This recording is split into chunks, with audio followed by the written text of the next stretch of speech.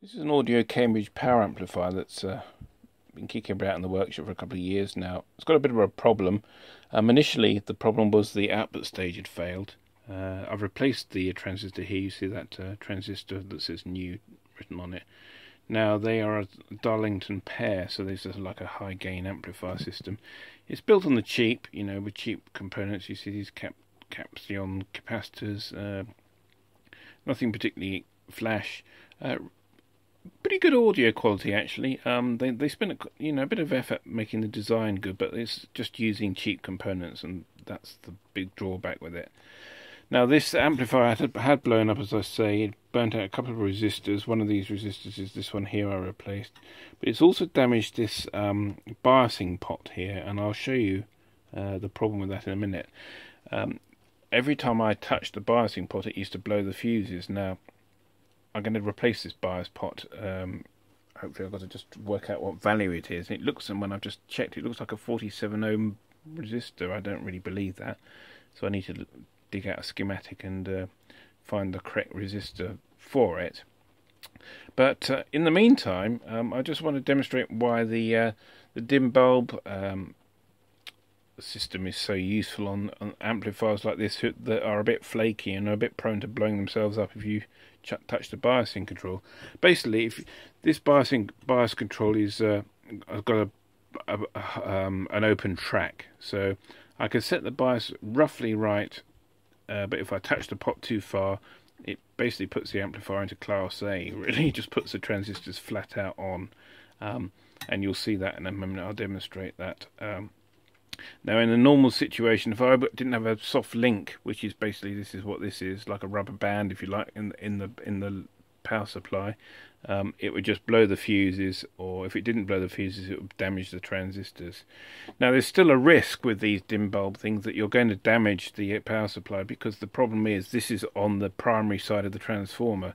You've still got these capacitance here that can dump a short surge of energy into the output stage and the various transistors and components and damage them. So they are an excellent idea, and I highly recommend anyone working on any electronics gear to make one of these. They're so simple, and it's a bit ironic really that in the modern technology with all the electronics gear around, there is no substitute for a serious incandescent light bulb when you're testing equipment for the first time, especially if you haven't got a Variac or something like that. I have got a Variac, but the problem with that is I can wind it up gently and it will all appear okay. I'll come down here, twiddle the pot, see a massive surge of current, and I can't react quick enough, whereas the bulb will actually sort of take the shock for me and take the load, drop the vanes voltage back on the power supply, and risk doing so much damage to the amplifier. So I'm going to power it up. I just want to show you exactly what the problem is. I don't think I'm going to do much of a video on this amplifier because it doesn't really interest me, to be honest with you. It's probably a reasonable amplifier, but I'm not that bothered.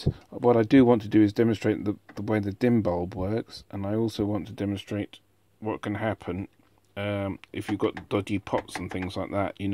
Don't always assume that because you've checked the potentiometers and resistors and things, everything's okay. Something like a dodgy bias pot can cause a lot of problem. Right, so I'm going to turn it on. Now, I've got it turned down to, I think I've got it turned down to minimum bias. So basically, you'll get the initial surge from the bulb, and that will dim down. Let's just do that. There we go. Dim down to nothing. It's a pretty normal current flow. Not worried about that. You can hardly see it actually. Basically, this stage here, this right-hand channel is unbiased, I think. I'm not even sure if the left-hand channel is the same. It could be suffering a similar problem, but you can just about make that bulb illuminated there. We've got this little LED here just to show you that the circuit is live. So I'm going to tweak up the bias pot very, very slowly, just to tweak it, so we get a better biasing level, and you'll see how far I'm tweaking it. Hopefully, with the I'll get in view with both the bulb and the screwdriver. I'm just turning it up very slowly,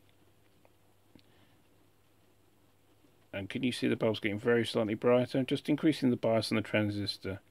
Watch what happens when it gets to a certain point. I'm not turning it any faster. You can see my thumb. Watch. Whoa! Okay, back down again. So basically, the pot goes open circuit.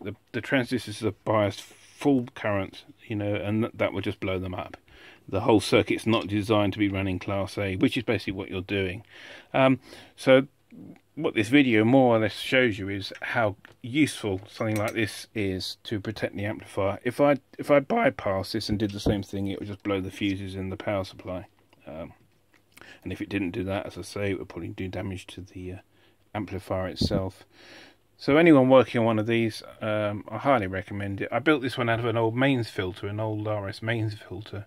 Basically, it's got a socket, and then I just put a switch in series so I can actually isolate the or disconnect the bulb, basically short the bulb out so it goes direct and run it straight through. But really useful piece of kit actually, and certainly saves a lot of damage to amplifiers like this. I've got problems